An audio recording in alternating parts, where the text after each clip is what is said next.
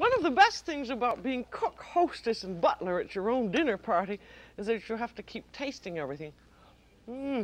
That's a sauce vin blanc, which is going over Coquilles Saint-Jacques à la Creole when we do dinner party. First course, next time on The French Chef.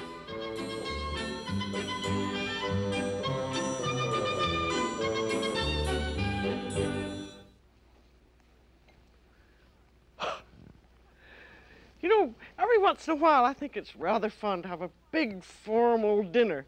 It gives you a chance to show your stuff and also to use all the wedding presents you haven't given away.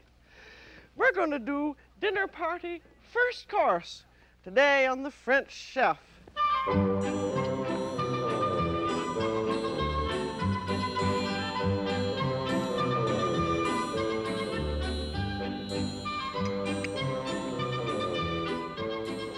The French Chef is made possible by a grant from Hills Brothers Coffee Incorporated and a grant from the Polaroid Corporation. I'm usually cook, butler, and hostess whenever we give a dinner party. And right now I'm being the butler, setting the table for the hostess and polishing the glasses. We're going to have 3 wines. We're going to have a white wine with the fish and a red wine with the meat and champagne for dessert. You know, I don't like to use sets of glasses. I think they're rather dull. I like to have glasses that go well together but are of different types. Somehow it's a little more interesting. The important thing is to have the right kind of a glass for the wine you're going to serve. Now this is the great all-purpose glass. If you only buy one glass, this one is the one. It's called the tulip shape, and you can see why, because the top goes in very slightly. And the reason it does that is it can hold the aroma and the bouquet of the wine in the glass, because that's one of the great pleasures of wine drinking, is to be able to swirl the glass around and sniff the wine. And if you have the top going out, then the aroma or the bouquet goes out. And this all-purpose tulip holds 8 ounces. And when you fill it, you just fill it by half, because I don't think a good wine is good in a little glass. Now, for instance, here is the Burgundy glass. And this is a very large glass that holds 2 ounces, but you notice also that the top slants in. And that's because when you're serving a red Burgundy, a Burgundy has un gros nez. That means that it has lots of aroma, so you want to have lots of room to swirl and to smell it. And you only fill it by a quarter full, because if you would go just about to where that heavy part is. And this one holds 16 ounces. My husband got these when we were in France, and I think they're quite fun. But you can use the all-purpose tulip instead of this great big glass. And then for champagne, we're going to use a shallow glass. And you could, if you wanted to, use one of those flute-shaped glasses, which are quite high, about 8 inches, and they have a hollow stem. And they're nice because you can see all the bubbles coming up through the stem, but they don't fit in my dishwasher, so I don't like them. Now, when I'm the combination hostess, butler, and cook, I only have 3 courses instead of 4, 5, 6, 7, or 8. And one thing I love to serve as a first course is fish. And I have a wonderful recipe called Coquilles Saint-Jacques à la Creole, and I'm going to show you how to make it.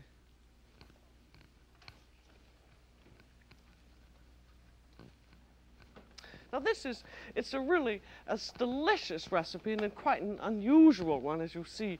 And with it, we're going to serve a magnificent white grave called a Chateau La Ville Aubryon. And that's now in the refrigerator chilling. It should chill about, 2 or 3 hours. And here are the scallops. This Coquilles Saint-Jacques à la Creole is a scallop dish. And be sure for this dish that you have scallops that have a lovely fresh smell. It's just as though they came right out of the sea. That's terribly important. Now, whenever I'm doing a party and doing all the work myself, which is what I usually do, I try and plan something that I can really do well and also that will fit into my time schedule.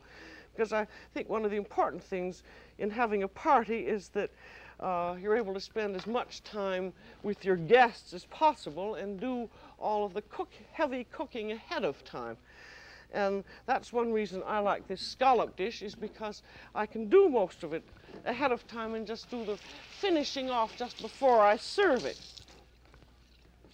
And we're going to serve 6 people, and I have about 3 cups of scallops, or 1.5 pounds. And that's plenty for 6 people as a first course. And this is going to cook in a court bouillon. And the court bouillon is a flavored liquid in which you cook the scallops, and then you use this lovely flavored liquid to make your sauce out of. And that's all that a court bouillon is. Be sure when you have your scallops, before you cook them, that you wash them. Now here's the beginning of the court bouillon.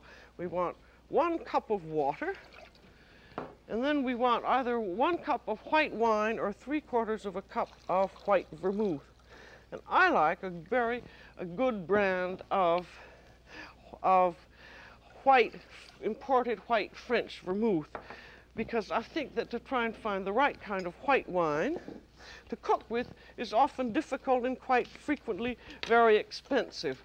And I find that a good white vermouth is just perfect. And we also want some sliced onion, a medium sliced onion. That's a little bit bigger than medium, so I won't use quite all of it. And then that goes into the pan. And then we have some parsley stems. I always wrap parsley in wet paper towels. And you only use the stems. We've done this before, because if you use the leaves, it darkens the court bouillon. So we have about 8 or 10 parsley stems. And then 1 bay leaf. And I always use imported bay leaf because I like the flavor better. And then about 4 to 5 peppercorns. And now we become a little bit different than the usual court bouillon. We're going to add 4 cloves or allspice, and then 2 mashed garlic. And you can just have 2 big cloves of garlic. Don't even need to peel them, and go wham and bust them up, because all of this is going to be strained, so there's no reason for peeling the garlic. And then we're going to have either some cayenne pepper or some hot pepper sauce. I'm using the hot pepper sauce, and 4 or 5 good shakes of it. Now this is the Creole flavor, and you're going to think it's going to be very strong, but it's supposed to be strong at first, because after you make a sauce out of it, a lot of this flavor disperses itself. And I'm going to put in about 1/4 teaspoon of salt. And then this is to come up to the simmer and then be covered, and is to cook at a very slow simmer for about 20 minutes, and that's so that you can get all of the flavor out of the court bouillon. So it's just about come up to the simmer now, so put the cover on the pan and let it cook very slowly for 20 minutes. And be sure that you use a non-staining pan. Don't use plain aluminum or iron, because you're using wine in your court bouillon, and unless you use stainless steel or an enamel pan, the wine turns dark for some reason. And then after you've cooked it, you want to strain it out, and here's one that has already been done, and it looks lovely, doesn't it? And now is to be strained. And then you're ready to cook the scallops in it. And just strain it all out of the pan and get all of everything out.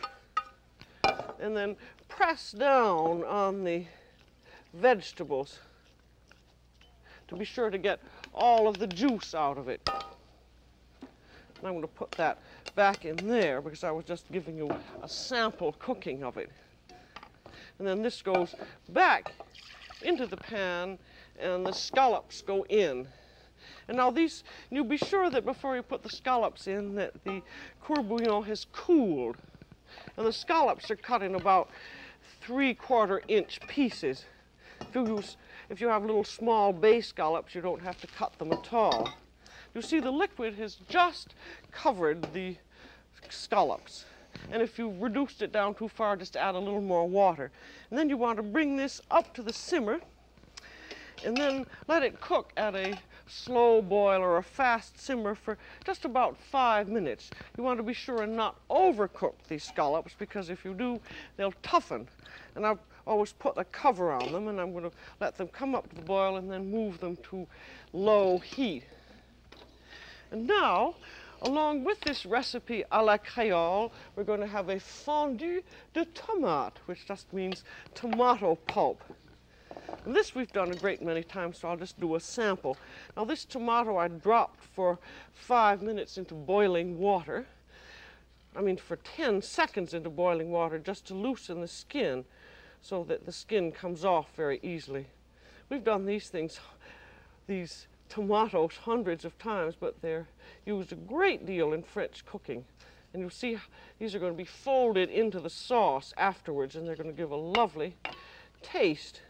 And then cut it in half and squeeze out the juice and the seeds. These you could add to the court bouillon while it was cooking, and then you'd strain it out afterwards.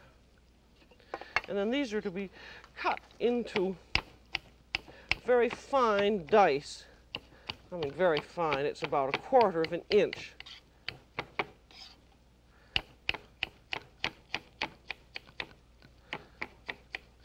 And I want a little over a cup of them. I have some that's already made. And then we also want a bit of chopped shallot or scallion in. This is all going to add flavor.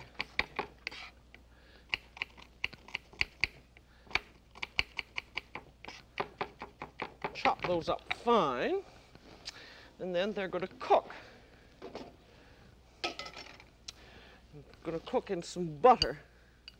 So I'll put in about a tablespoon of butter, and then in go the shallots. And then in the tomatoes. Ideally, these would cook just about half of a moment, and then the tomatoes would go in. I've got about 1.5 cups of this tomato pulp. And the reason this is cooked first is so that you can get rid of also so that you won't have raw tomatoes, and so that you'll have gotten rid of all the sort of tomato liquid.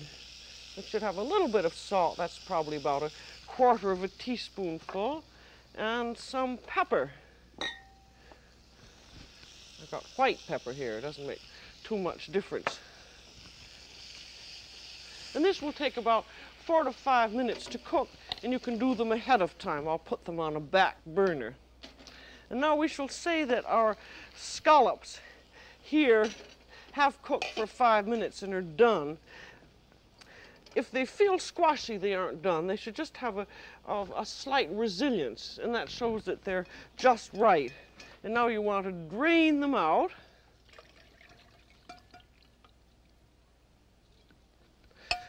And then you want to reduce this scallop cooking liquid. And this is very important, because this is what's going to give you the perfectly delicious sauce that you'll have. And this will take about 10 minutes, and be sure to watch it. Here it is, all reduced. You see that sort of a brown liquid. It's almost a syrup. And be very careful in the reducing of it. When it gets down fairly far, it can burn quickly. I burned some the other day, and I just howled with rage. I was so mad because it was perfectly delicious, and then to burn it, that was just stupid. And now we come to the making of the sauce once you have your scallops cooked and your sauce reduced. And this part of the sauce you can do ahead of time. And this is going to be, there's several kinds. There's a simple sort of the velouté sauce, which we've done a great deal. And this is going to be a fancy high-class sauce. And you have your cool scallop reduced liquid that's been reduced to about 1/3 of a cup, and then put in about 1/4 of a cup of heavy cream. Put in the cream first, and then 4 egg yolks, and then beat that up. I seem to have beaten it a little bit too fast. And then this is going to be heated. But you always want to, before you're going to heat it, you want to beat your egg yolks up a little bit. And be sure that that liquid is cool before you put the egg yolks in. And then, just as a little bit of insurance, I'm going to put in just a teaspoon of cornstarch. Or you could use potato or rice flour and a little bit more cream. And then mix this into a paste. This sauce is going to be a type of hollandaise. And this just little bit of cornstarch is an anti-curdling insurance. And then that goes into the pan, and then you heat this. Now this we've done before also. It's the same old, the custard sauce business, in which you put it over direct heat, a fairly moderate heat, and you just stir it until it thickens enough to hold in the wires of the whip. And then after that, you beat butter into it, so it's really like a hollandaise, except it has this fish, lovely reduced fish stock in it. This is called a sauce vin blanc. You see, with this recipe, you can do this part of the sauce base first. Your scallops all ready, and when they're cooked, you can put them in the refrigerator, and all they need is heating up. And when this sauce base is ready, that too can go into the refrigerator, and then it just has the butter beaten into it. So you can do this very quickly at the last minute. In fact, you can do all this part in the morning. Now I'm putting it off on a slightly less warm burner. You see that? You can tell when it's beginning to thicken up because it foams. And then when the foam begins to go down, it means that the sauce is almost thick enough. You just want to be careful that it doesn't curdle. And what I'm doing, you see, I think some people feel they have to do all of this over a double boiler, but it just takes so long. If you just keep putting it on heat and putting it off heat, you're perfectly all right. And then do this naked finger test.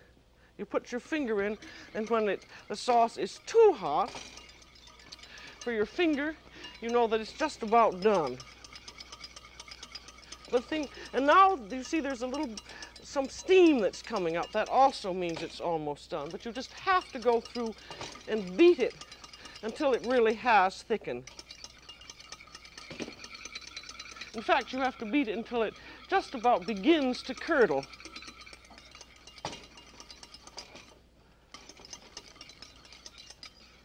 See how that's a thick foam now? Let me see if that's almost done. You see that steam coming up. But if you don't get it thick enough, your sauce isn't going to be thick enough. And then still beating, take a piece of cold butter and beat that in, and that stops the cooking. But be sure to do that. And then this you can get done ahead of time and heat it gently just before you're ready. And now we have the sauce base done and the scallops all done, and our only problem is what we're going to do to garnish the platter. You can be very simple, but I think I'm going to be elaborate and use truffles and fleurons. And fleurons are little puff pastry decorations, and if you have any leftover puff pastry, suppose you've made Napoleons with French puff pastry, always make a little bit of extra of it and keep it. You can freeze it perfectly well. And then when you want to make some fancy decorations, you can just roll it out. And this is going to should roll out to about 1/4 of an inch.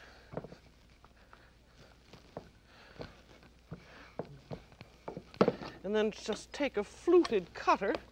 I'm just going to do a little sample of this. That's about a 3-inch fluted cutter. And then you see cut so that you have one oval and a crescent.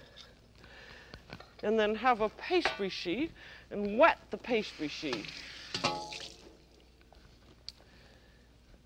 And put the fleurons on. And the reason you wet the pastry sheet is so that the puff pastry will stick onto the sheet. And then take an egg glaze, that's 1 egg and a teaspoon of water beaten together. And then so that they won't puff up too much, poke them with a fork.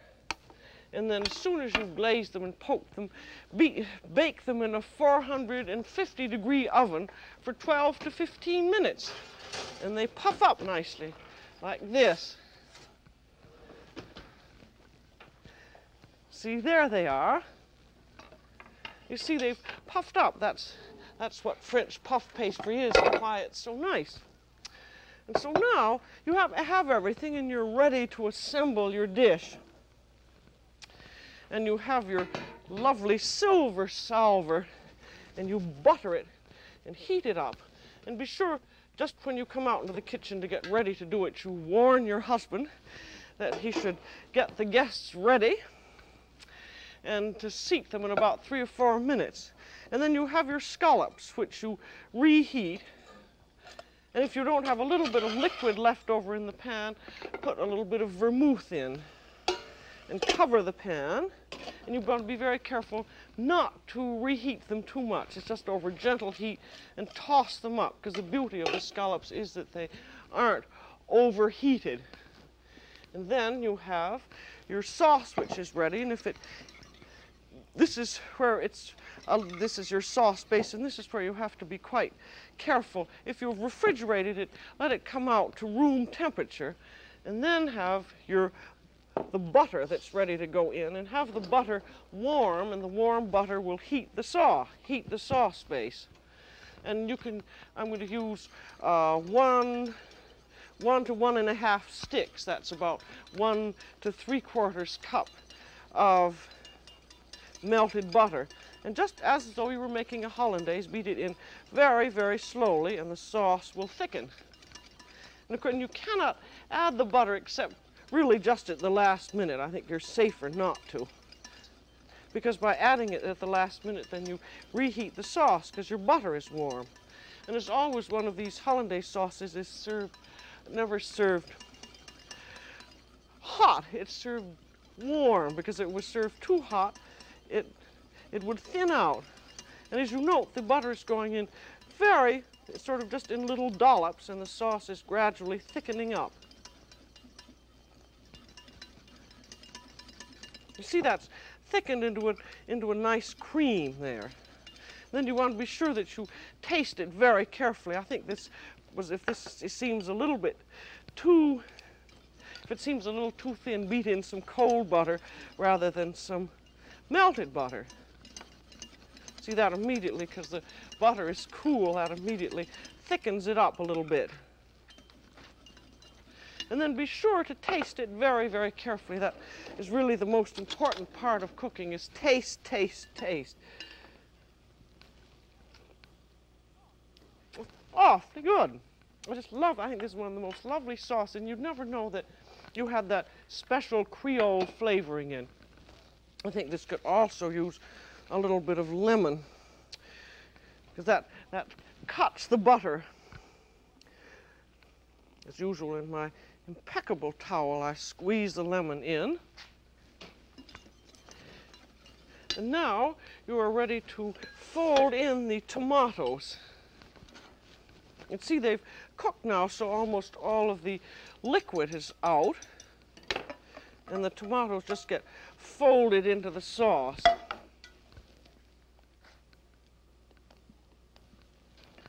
And now the scallops, which have heated up, are now ready to go on to the silver salver.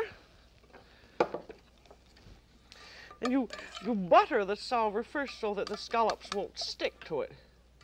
And be sure that you take them out with a spoon so that you don't have sauce, you don't have the juice on on your plate. And then the sauce just gets folded in.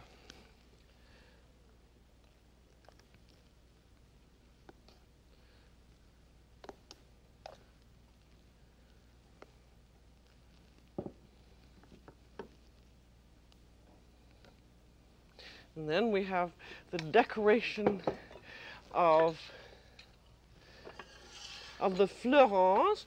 And to heat the fleurons, after you've made them, you can freeze them perfectly well.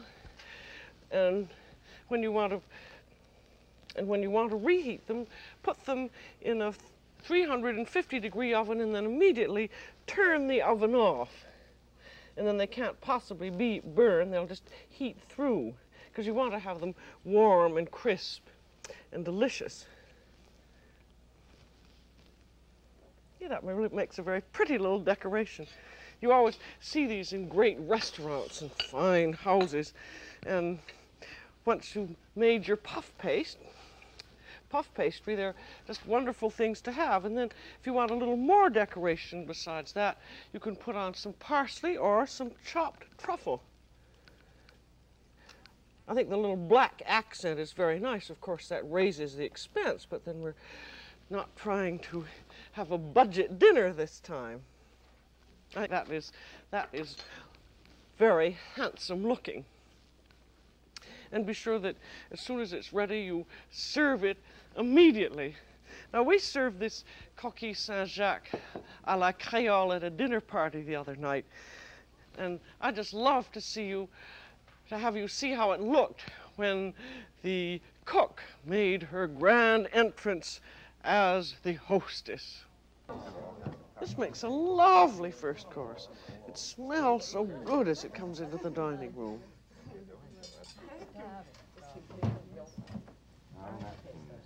Truffle decorations give it such an elegance. And with the fleurons of puff pastry, you don't need to serve any bread. I doubt it. Not Julia's cooking, I'm sure. There's our bottle of chilled Haut-Brion, that great wine, standing on the table, as white wines always do. The host pours a little wine into his glass first. In case there's a piece of cork, he gets it, and not one of the guests.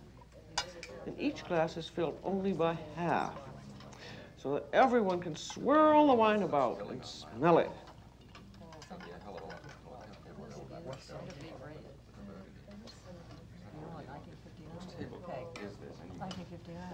There's even a special way to hold the bottle. You grasp it with your index finger on the top, and that gives you perfect control. And when you've poured a glass, you roll the bottle so the last drop stays on the lip. That's to protect the tablecloth. Oh, it's one. It's a green baize table. There, index finger on top, glass only half full, and that roll of the bottle keeps the last drop of wine on the lip.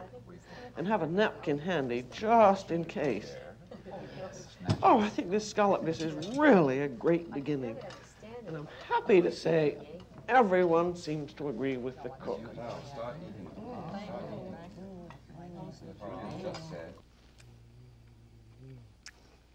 Now, as for the cook, she thinks this is the most delicious fish dish she ever made.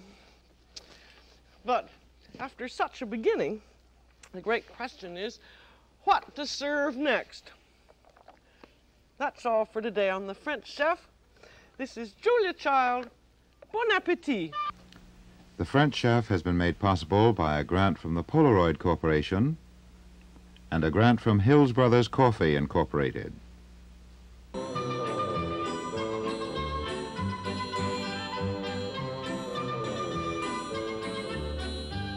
Julia Child is co-author of the book Mastering the Art of French Cooking.